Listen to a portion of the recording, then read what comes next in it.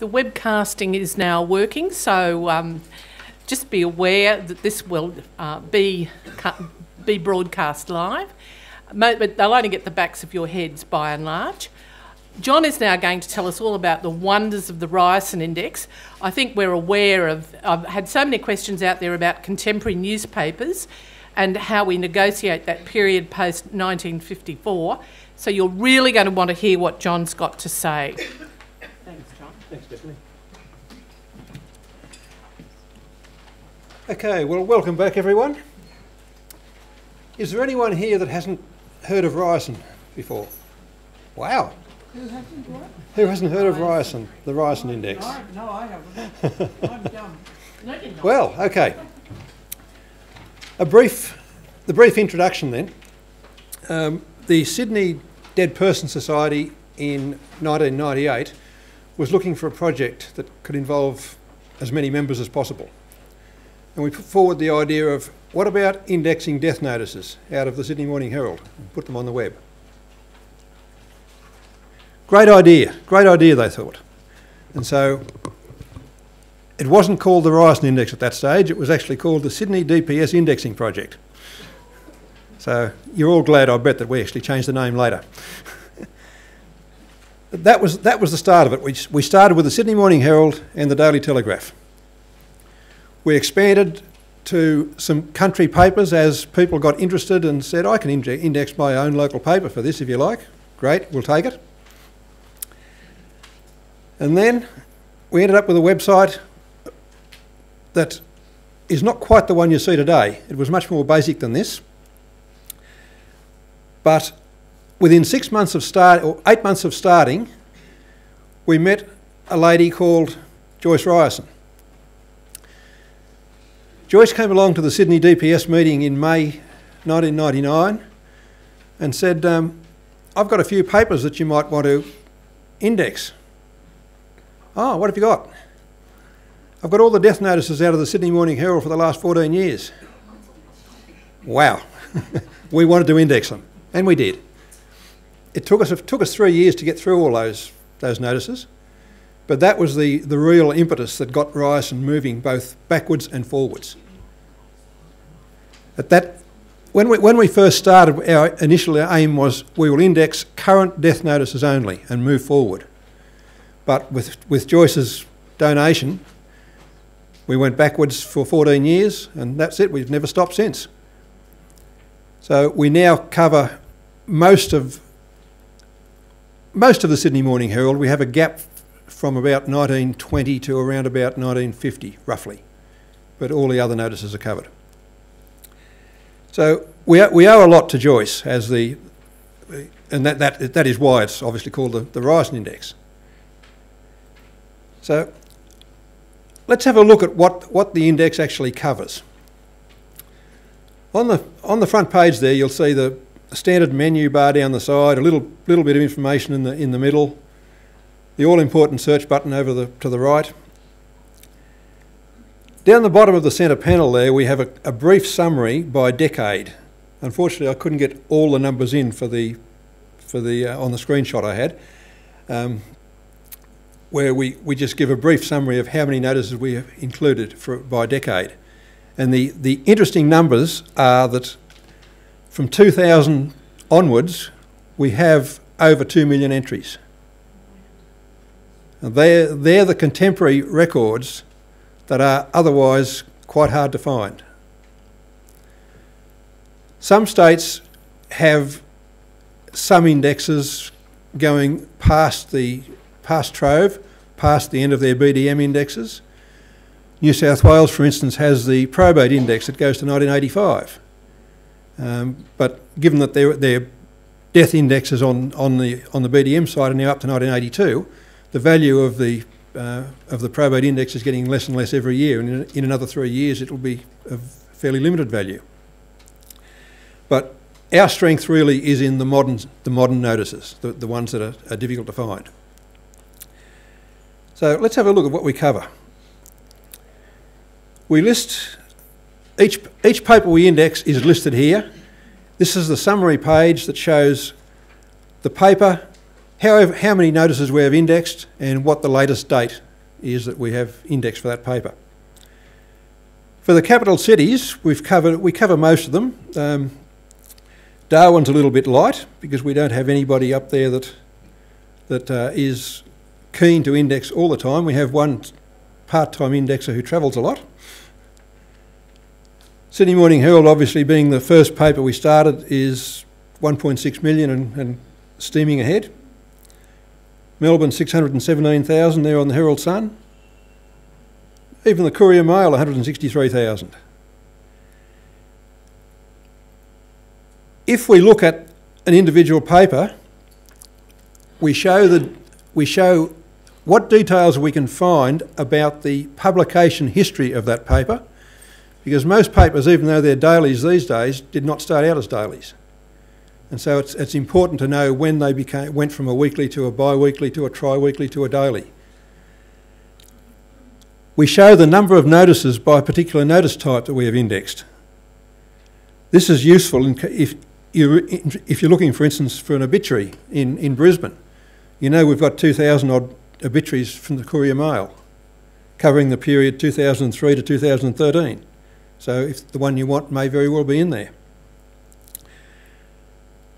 Down the bottom, the little link that says details of date indexed is the most important page for each newspaper, because that shows every date that we have indexed for that paper. So the Courier Mail started out, we've got a few scattered issues, 49, 10th of January, 7th of February 1952, but by the time we get up to the recent notices, we're pretty well up to date. And the Courier Mail, for instance, is complete from 2003 onwards.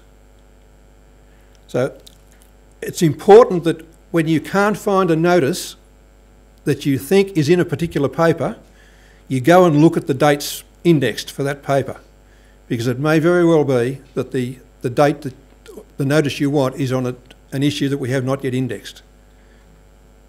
That's the biggest, the largest number of queries we get is, I can't find Uncle Fred's death notice. I know it was in the Courier Mail, I know it was in the Sydney Morning Herald, whatever. And when they give us the date, we can very quickly say, well, we haven't indexed it yet, that's why you can't find it, but give us time. And if you want it quicker, would you like to become an indexer?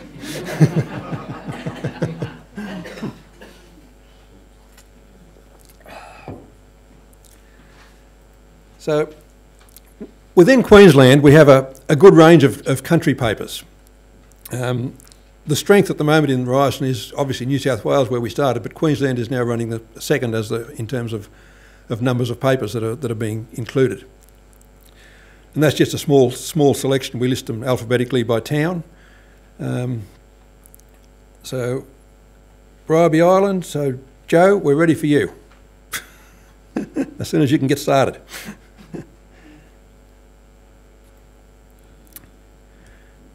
The all-important search button. This is probably the key to most people's use of Ryerson. And what we found when we had our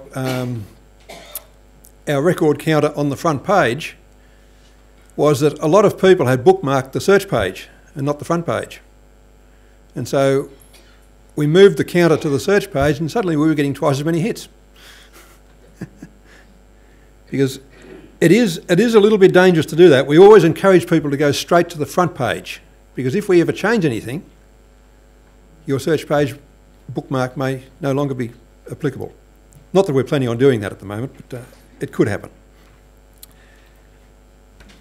Searching is very simple. The second page of the handout shows examples of how to use the surnames and the given name fields. Surname must be present. We do occasionally come across some notices, or the odd notice where it's just Alfred or Mary. We obviously can't index those because you could never search for them anyway. They don't have a surname. There's not many. We've probably found, I suppose, 10 in 14 years. So they don't happen all that often. So you can get away with just putting in a surname and searching on that. You may get a lot of results, so it's preferable, I guess, if you can go with a given name. Have a look at the handouts as to the best way to use the given name, and we'll show you some of the sneaky ways as we go through this demonstration. Okay, let's have a look at a couple of examples. What happens when someone gets a bit carried away, or some parents get a bit carried away, and they like to include a few Christian names for the poor child? Patricia Frith was Patricia, Margaret, Catherine, Rutherford, and a bit more, starting with C. When we set up the database, we thought, oh yeah, we'll make the given names about 40 characters long. That'll be plenty. There's always one, isn't there? In this case, we were lucky because we had some room. There was no location details given for this lady, so we could put a note over in the location details that say the final given names are Charteris McColl. So she actually had 6 Christian names. If you notice there, our comment is in square brackets. That's a very important distinction. Anything at all you find in Ryerson that is in square brackets is our comments. It is not part of the original notice. And we'll go into that, how we correct errors in a couple of minutes, but that's basically how we do it. We indicate using square brackets. So we have plenty of famous people in there too. I'm sure you've heard of John Gorton. Surprisingly though, he didn't get all that many mentions when he died. Well, not in the papers we've indexed anyway.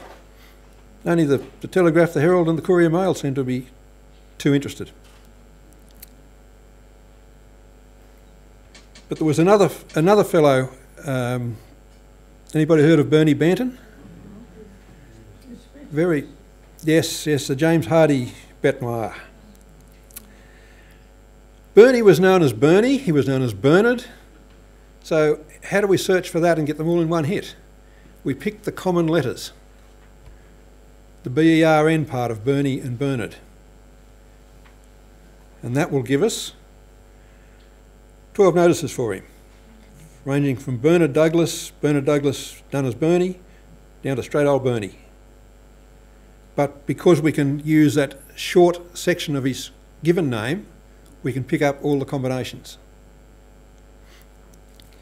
And in his case, he was well known basically all around the eastern states. The five papers covered his death. And from the information there, you can find out quite a lot about him.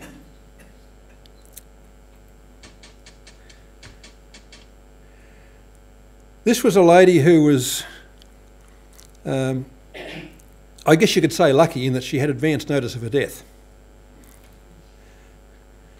The paper, Herald Sun, published on the 3rd of December that the lady was going to die on the 30th of December. So, again, this is one where we can pick it up. Our database updating software flags these cases as being wrong, so we can then go in and add a comment. So we put our own square brackets comment in there to reflect the fact that there is a mistake. But if you look at the entry above, you'll see that 2 days later, on the 5th of December, they published a correction and got it right this time, and it should have actually been the 30th of November. But from our point of view, all we could see when we're indexing one entry is the fact that it says the 30th of December. Now, we know it's wrong, but we don't know how wrong. So we can't take a guess at what it could be. We could say, oh, it should logically have been the 30th of November, but we don't know. It's the 3rd of December. It may have been meant to be the 1st of December. We can't tell. So we cannot make any assumptions as to what correct values might be. All we can do is flag the fact that it is a wrong value. It's then up to the researcher to draw their own conclusions from what they see. This is a sneaky little check a sneaky little search that I just want to use as an example. Whoa.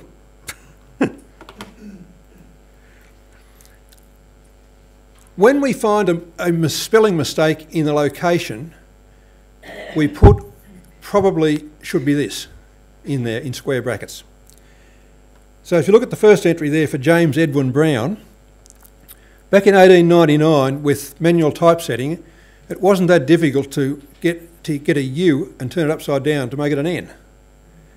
And so Maryborough suddenly becomes Maryborong.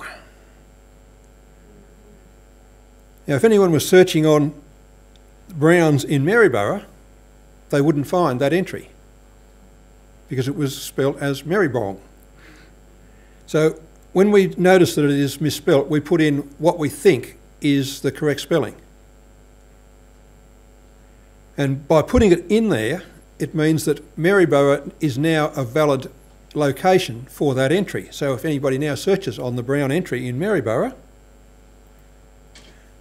by saying, show me all the Browns in Maryborough between 1890 and 1899, there he is. Both incorrect spelling and correct spelling. So where we can, we correct the mistakes, but it really comes down to whether the indexer is alert enough to pick these up. And it also comes down to the fact that the indexers make mistakes. It may have been originally correctly spelt as Maryborough and the indexer has mistyped it. There's not much we can do about that unless we find it. In which case, if someone points out that there is a spelling mistake, we go back, we check the notice. If it's incorrect in the notice, we flag it like this in the square brackets. If it's not, if the indexer made a mistake, we correct it. Simple as that. This is an example of how to use Ryerson to tie in with other resources to carry out quite a detailed search. The Knecht family is, number one, easy to find because there's not many of them, and number two, a local family to the Darling Downs. We found in the Toowoomba Chronicle in 2003 the death of a Morrie Knecht on the 2nd of December 2003. So within Ryerson, we include a list of other public resources that are available to you at home for free. If you look in there, we have a number of different types of resources, but we have two that are particularly valuable. They're the ones that we suggest that you try first. One of them is the Australian Cemeteries Index. Is anybody familiar with this website? It's a marvellous website. It was created by a fellow called Reg McDonald, lives at Mudgee. Reg was one of our indexers for quite a while. He indexed the Mudgee Guardian for about 40 or 50 years, going backwards. But Reg and his wife have travelled over most of inland New South Wales, southern Queensland and into country Victoria, photographing headstones in cemeteries. And they just go to a cemetery and they photograph every headstone in beautiful detail. So if we go to that website, which at the moment contains about 325,000 entries, and I think it's pretty well reached its limit because Reg is now at the stage where it's a bit difficult to travel around too much more. So I think this is probably as many as we'll have in there. But there is a name search available.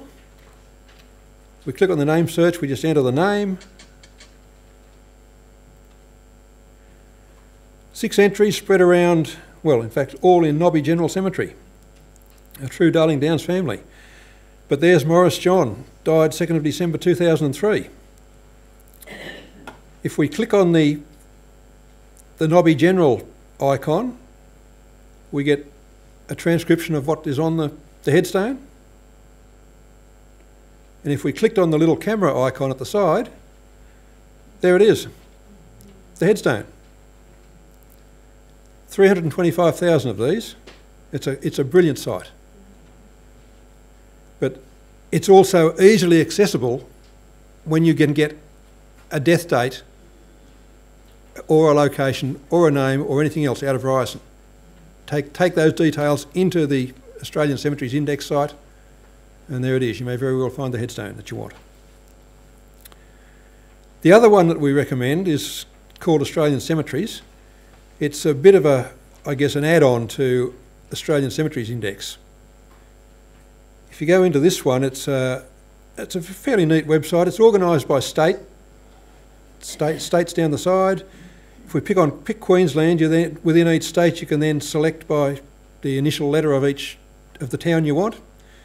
If we look for the T's, for instance, they've got details of Tabinga Homestead, Tabinga Lutheran Cemetery, Talagalla Cemetery, Tabletop Cemetery, Tambo, Tamborine Mountain, Tambroocum, Tansey, take your pick.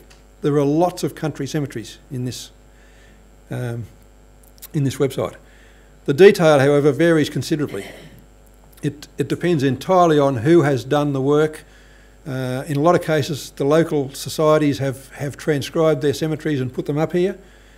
Those with the Canberra icons, for instance, will have at least some pictures of the cemetery. It may just be an overall picture of the cemetery rather than individual headstones, but until you look, you just don't know what's there. Some do have provision. For instance, Tamborine Mountain has provision there to provide lookups. So if you can click on the lookup link, you may very well, if you know there is somebody in Tamborine Mountain Cemetery you want, there may be a way to get a lookup done.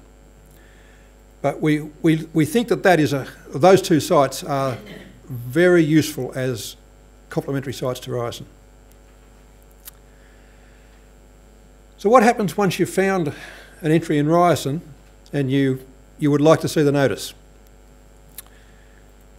Many choices.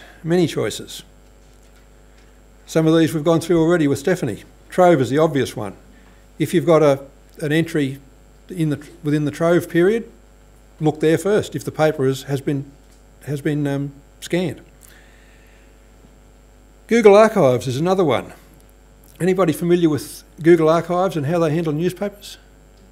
Okay, we'll go into that in a couple of slides.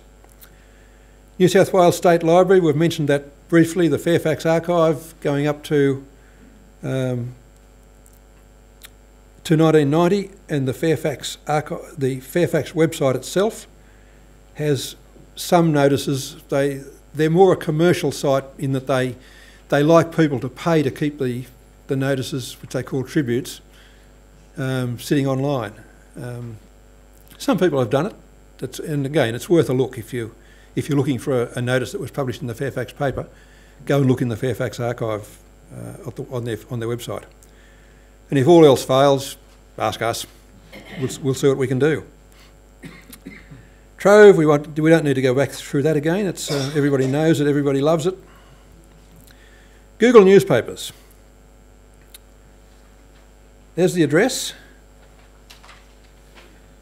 It's all on the website, so you don't need to write too much down. And Google has both the Sydney Morning Herald and the Melbourne Age included. They go right back to the start, which is a bit of a duplication of Trove.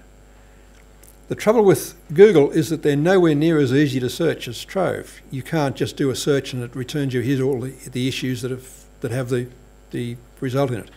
You have to know the date of the issue that you want to look at. And the big problem that we have there with Google is the way that they have digitised their paper.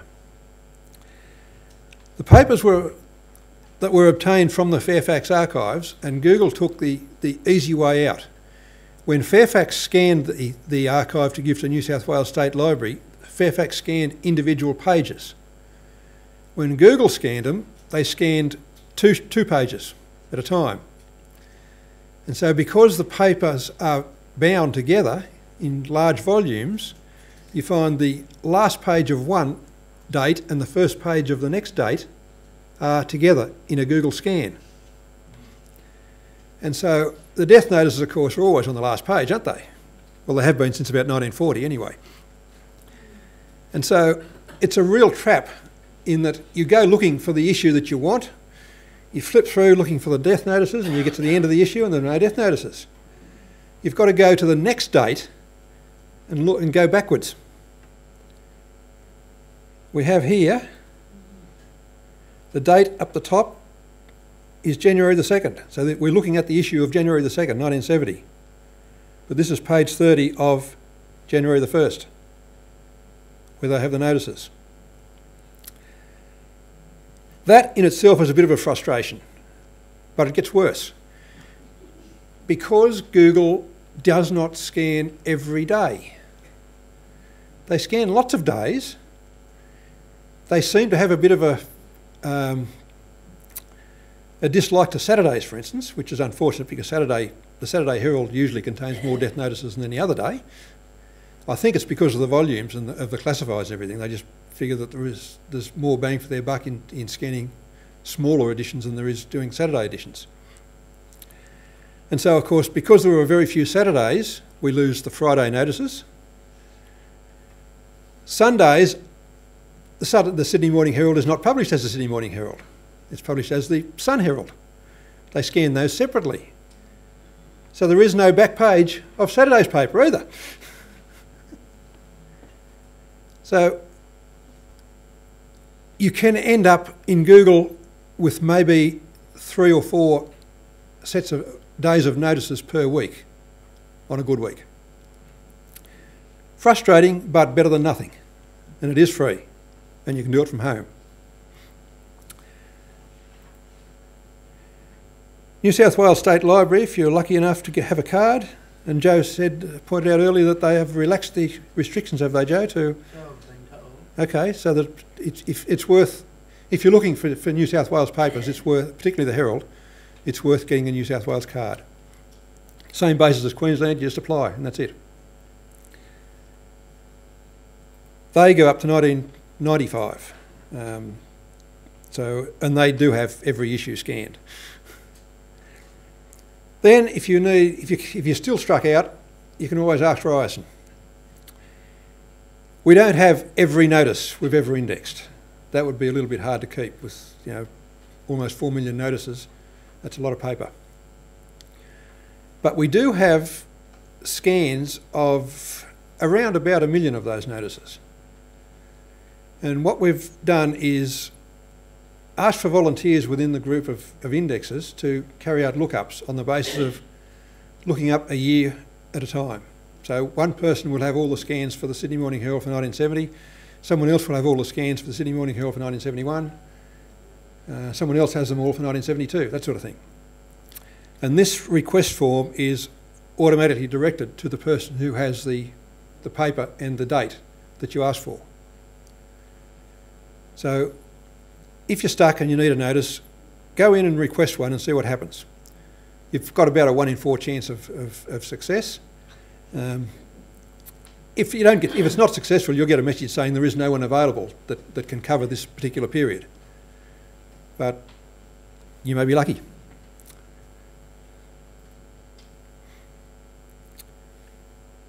Have we got anybody enthusiastic enough now to volunteer to be an indexer? It's really easy. If anybody wants to be an indexer, we supply the software. You can come in there today and download it if you want to and try it out, play around with it, read the rules for formatting records. Just play around with your local paper if you like and see what happens. And then if you're really interested, contact us. We have a short training course we put all indexers through. You get 2 attempts to pass it. We've had probably half a dozen people over the 10 years or so we've used that training course that haven't managed to pass in 2 attempts. Everybody else doesn't seem to find it too hard. And once you've passed the training, then you've got a choice. You can index your local paper if that's not being indexed. You can join a team of back indexers that we have a good supply of scans of papers from around the country that we need indexed. So please, if you're interested, have a look. We've also joined the world, basically, and decided social media is, I guess, a necessary evil. I mean, it's no real secret that I guess the average age of indexes is probably on the wrong side of 60. But it's surprising, a lot of people of that age use Facebook anyway, as I do, to keep in touch with the kids and the grandkids. It's the best way. So we have a Facebook page. We update it at least every week. We've got 626 people that think we're pretty good at the moment and like us. And we've got a few people that make some comments every now and again. Like, I can't get in there today, what's happening? Is the site down? But we prefer to look at the comments that say something like, excellent, thanks for doing such a great job. Thank you.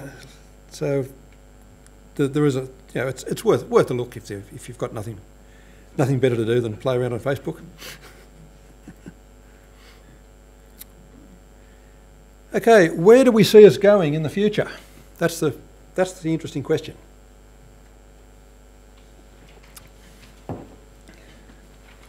We see there are five key areas. Obviously, the first one is that once we have a paper in Ryerson, as we do now, we want to keep indexing it. It's quite frustrating for us if we have someone who comes along and says, I want to index the Bullamacinca Gazette, and they do it for a year, 2 years, and then just quietly disappear. It's surprising how many indexes just do quietly disappear. They don't actually say that they're not going to do it anymore, they just stop doing it. And that then leaves us with a stub of a paper sitting in Ryerson. And by the time we work out that there's no more indexing coming through, we've got quite a gap if we can find a new indexer to take over. So we try hard to keep the flow of current papers as up to date as possible, because the more up to date we have them, the quicker we can work out that there is a problem and we need to plug that gap. But that is our real reason for being there, to index the current papers, and so that's the main focus that we will always be concentrating on. We also want to include papers that are not currently in Ryerson whenever we get the opportunity. There are something like 750 newspapers in print today in Australia. It's a surprising number, but when you think about papers like The Australian, the Fin Review, The Land, lots of little suburban papers that don't carry any sort of notices whatsoever. So while there might be 750 papers in print, our target is probably 500, I suppose, at a realistic level. A lot of that 500 would probably be papers that may have 1 or 2 notices a week. So because we're covering all the major capital dailies at the moment, we probably cover about 75–80% of deaths that happen in Australia that are published as death notices. The whole issue of whether or the decline in the number of notices being published is a separate question, because there might be, in round figures, there might be 100,000 deaths registered in Australia in a year, but there may only be 25,000 death notices, and that's just a fact of life that we have really no control over. The number of notices being published has declined significantly since we started, and we have figures on the website. If you go into the Sydney Morning Herald or into the link that says some statistics, we can show you figures back to the 1950s of the Sydney papers and how the decline has happened in the number of notices that are being published. So we try to include those other papers, even though they're only small papers, so that we can at least pick up all the possible published notices. But I think we've currently got around about 75 or 80% of the notices that are being published.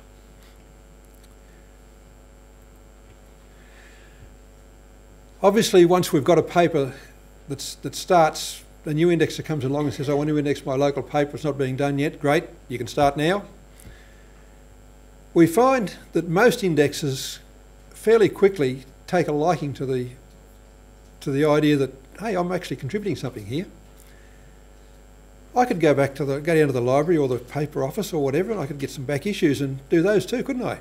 You bet you could. And in that way, we've had people take papers back decades. I mentioned earlier Reg MacDonald. He was probably the first person that started doing this on a serious basis, and he got the Mudgee Guardian back to 1960 fairly quickly. But our best effort at the moment is the Lismore Northern Star. One indexer came along there, I'm not even sure how many years ago, probably close to 10 I suppose now. Started doing the current issues, thought he'd got enthusiastic, thought he'd go backwards. He's now back to 1931 and ploughing backwards quite rapidly. And that became a really useful archive, because prior to the Northern Star going on to Trove, his scans of all those death notices were the only available copies outside the libraries.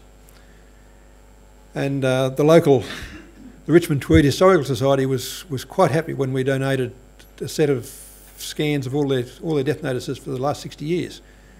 And this was all thanks to one fellow. Who doesn't even want to be named. So yes, we do try and go back. We have any indexer that is enthusiastic enough to want to take their paper backwards, we're quite happy to accommodate it. And obviously we're happy to take papers if someone has an interest. We've had a number of indexers come along and say, I know I'm indexing paper A, but I have this real interest in the area around Scone or Nowra or Broken Hill, and I'll be researching in the papers there now they're on Trove. Do you want me to index them? Of course we do. We've never knocked back anybody yet. And so this is how we end up with a lot of little clusters for some papers.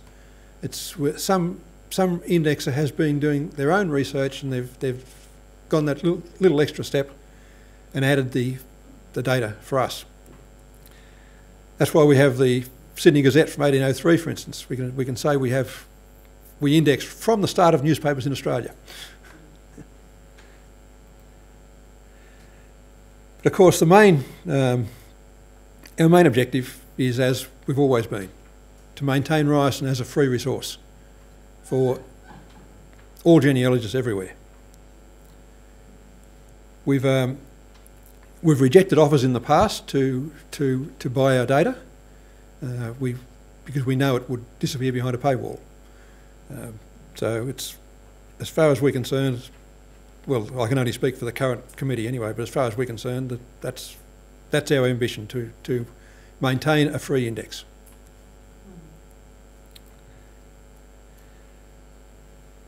Newsflash. We're that close. Less than 4,000 records, short of 4 million. It took us 7 years to get our first million. That was 2005.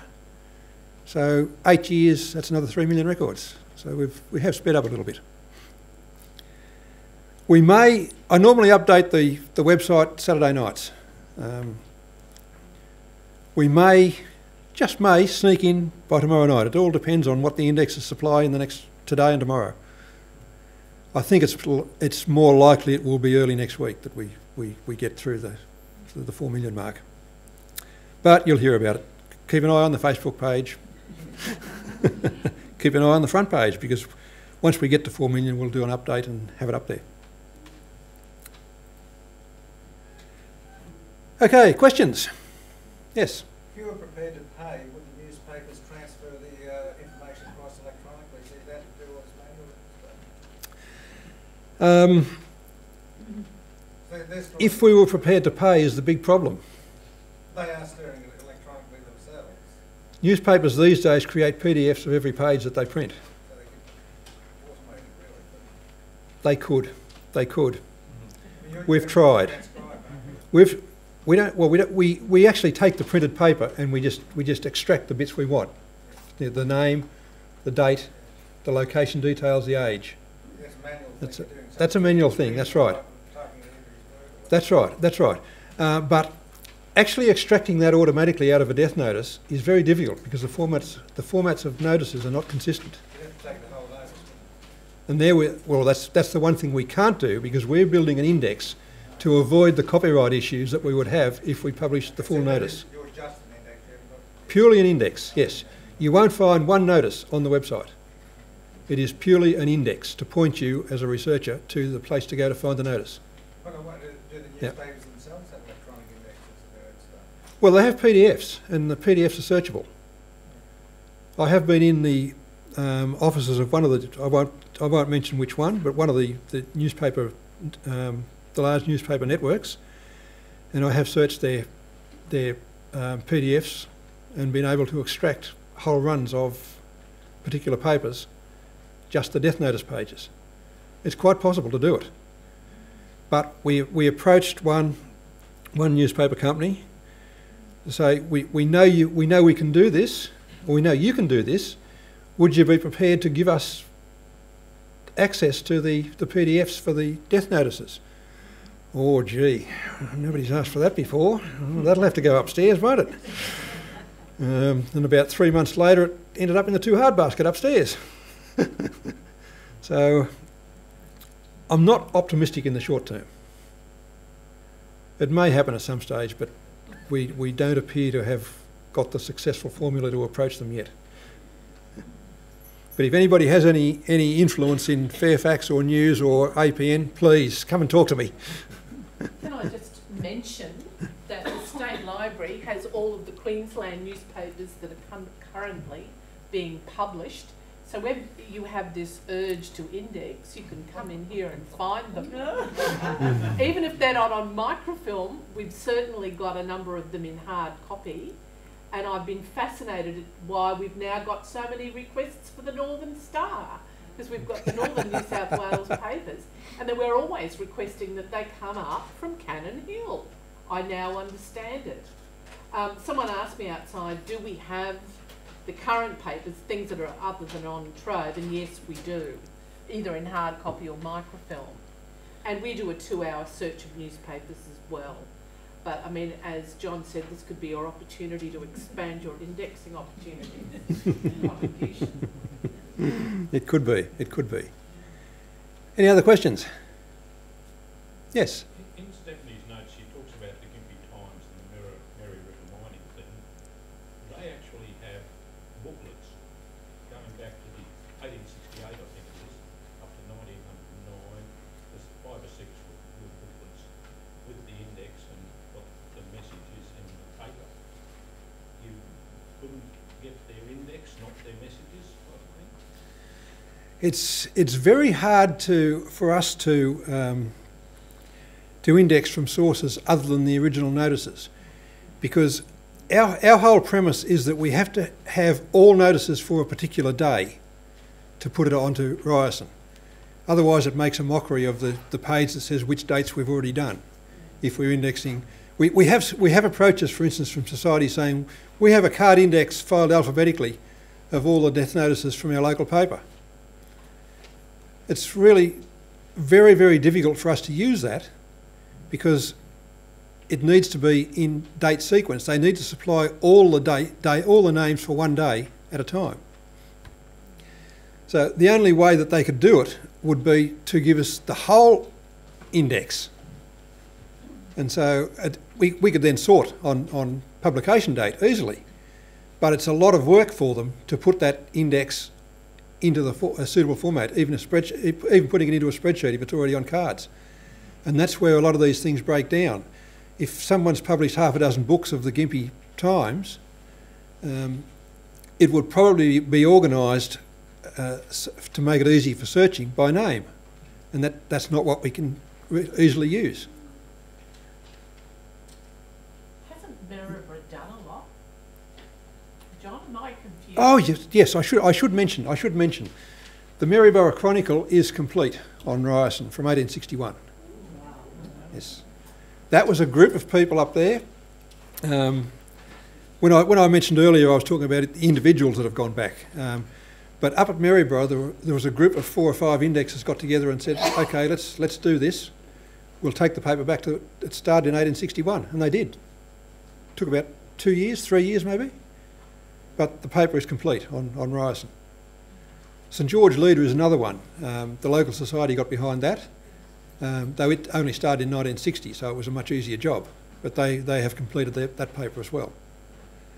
That's where we really like to have cooperation from societies, because they can usually muster half a dozen members to do the work rather than just have one person doing the work. And when you've got half a dozen members, you can index a lot very quickly. So again, if you belong to a local society and your paper is not in Ryerson, or it's only incomplete in Ryerson, please raise it with your society. You know, are you interested in forming a little working party in the society to index the paper for us? We'd love to hear from you. Are there any more questions? Okay, I'd like to thank John very much. I don't think there could be any doubt that what he's doing is just invaluable to all of us who are doing research. It's a mighty job, and I can tell you, if you've ever had to search for some of these records without that assistance, you really appreciate what is done. What I would also like to remind everyone to do is to fill out their evaluation forms, because we need your feedback so that we know what we should be doing right or wrong.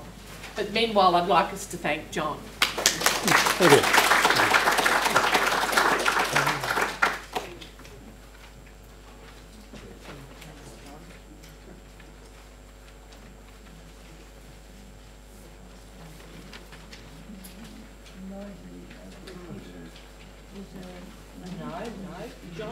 John is a private person who's done this. He's a member of society stuff. Are we finished now? We have, but you need to fill out your forms. Oh, okay.